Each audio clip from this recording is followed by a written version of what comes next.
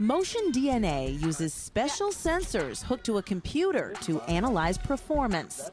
It allows us to identify physical limitations that the athlete might have, whether that's flexibility or strength or coordination or balance. From there, a training program is designed. It's helped me to kind of target the actual spots in my legs that I'm either tight in or that I don't have strength in, but it's been great. Motion DNA uses special sensors hooked to a computer to analyze performance.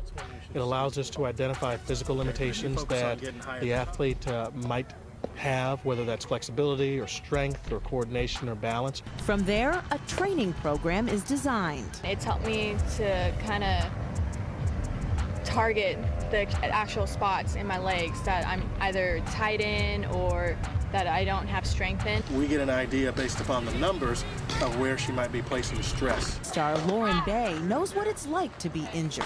I had broken my leg in 2003 and in 2004 I was pitching with a brace. So she started training smarter with Motion DNA, and now she can play without her brace. It was kind of a goal of mine that I've reached. The athletes are seeing dramatic improvement. Even gold medalist Jennie Finch gave it a shot. Anytime you can see where you're weak and where you're strong, it'll definitely be beneficial. I think being injury-prone or injury-free has helped me become more efficient.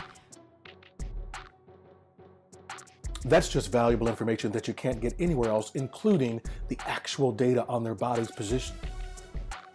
Contact us to find out how you can host one of our Motion DNA workshops for your team.